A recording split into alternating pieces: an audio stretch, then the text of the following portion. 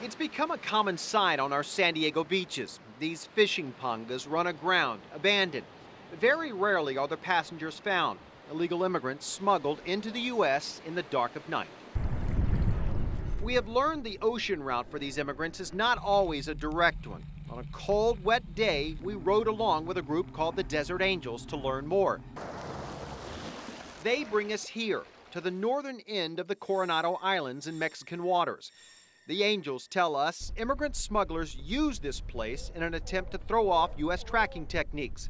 Some immigrants are dropped here temporarily, but when the weather is bad or the Coast Guard is searching, the immigrants are left behind, sometimes for days without food or water. 2 months ago, before we left the food, we found 5 people in that place. 5 people? Yes, 5 people. There was stuck. No one picked them up? Yes, nobody to pick it. And what did they tell you? They was left behind, left abandoned.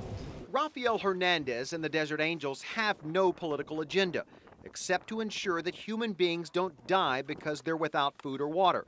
So they leave supplies on immigrant trails in the desert, and sometimes here on the island. You can get a real good idea that this is simply nothing more than a drop-off point for these immigrants. Michael, if you could take a look, this whole area is absolutely uninhabitable.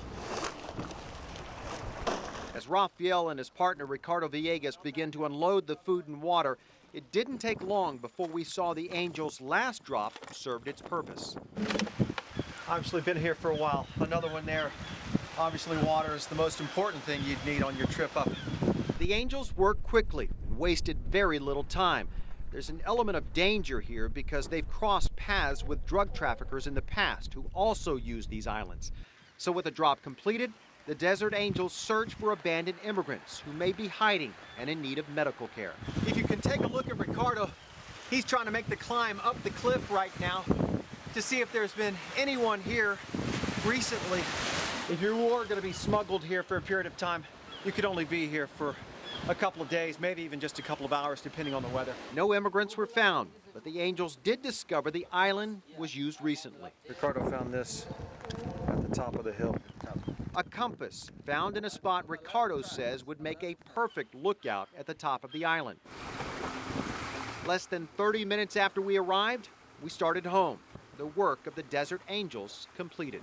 If we bring food and water to them and they use it, that means that we're doing something good for them, and we feel good.